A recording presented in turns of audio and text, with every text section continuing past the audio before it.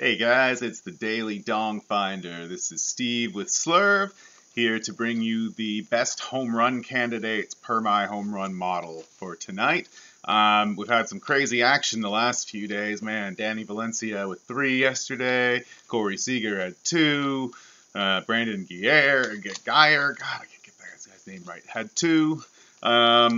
So some of the names at the top aren't really too surprising. A lot of those guys are poised to keep rolling. Seager puts up an 86. David Ortiz also homered in his last game. He puts up an 85. It's never really much of a call to say that Big Papi is likely to hit a home run. Geyer still still a good chance at 85. Valencia, I think he might have kind of run out the tank. He's still a 78 in the model, but some of the indicators that I like to use are kind of waning there. So I think he kind of might be out of steam and is sort of due for a little regression the other way back now. So I'm not so super keen on him. But going by positions, I still don't know if Chris Herman's going to be in the lineup, but if he's not, I'm going to be really mad at Arizona.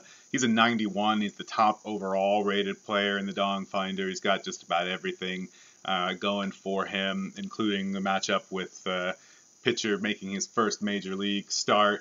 And Arizona being the launching pad that it is, and having a 84 temperature today, which is just great weather for hitting.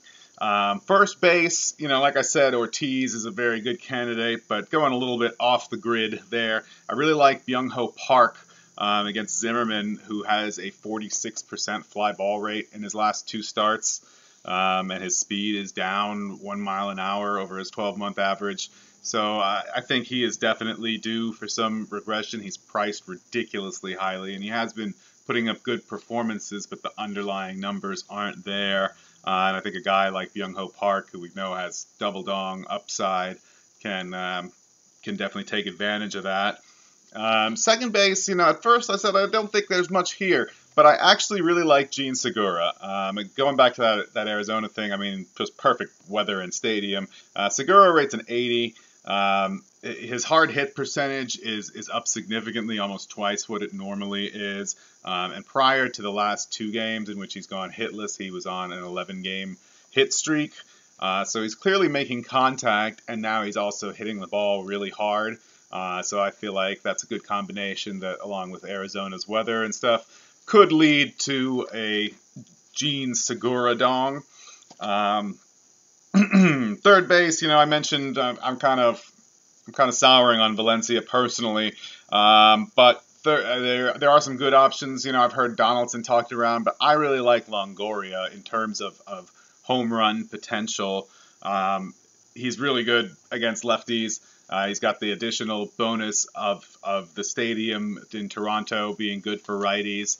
He had a home run yesterday that might have gotten overshadowed by Valencia's 3 and Geyer's 2. So I think he could be a sneaky way to get at somebody who's hitting a lot of home runs right now. This guy's never really known to hit a whole lot of home runs, although looking back, he's got 3 in his last 15 games, which is not horrible. Xander Bogaerts, like I mentioned, Corey Seager was definitely my top kind of pick at this, but picking the guy who hit 2 yesterday just doesn't seem like a whole lot of fun to me. So remember that Seager is an excellent play too, but I like Bogaerts against Ventura, who's not been pitching particularly well. He doesn't have a really high fly ball rate, which is a bit concerning, but there's not a whole lot else to like at shortstop beyond Corey Seager.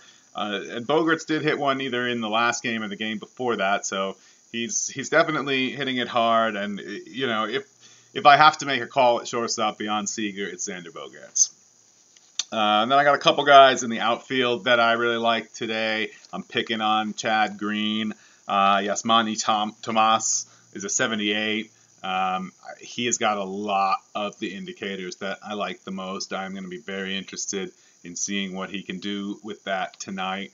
I really like him. Perhaps a little bit less of an, well, I don't even know if Tomas is an out there pick, but Christian Yelich, he's a 75 in the model, going up against Eichhoff, who is much worse against left-handed batters.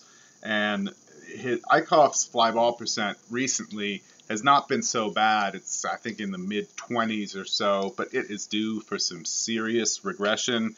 I was looking on Fangraphs, and his career is somewhere in the high 30s to low 40s. So we get a few more fly balls in there. We've got Yelich hitting the ball really well and making some nice contact. And I think that could result in some dongs going out of the park. So that's all I got for today's Dong Finder. I hope you've enjoyed it. Come on by the Slurve chat, slurve.com, and we will talk about some more possible candidates. And come back tomorrow for my cash game video and another edition of the Daily Dong Finder. Thanks. Good luck.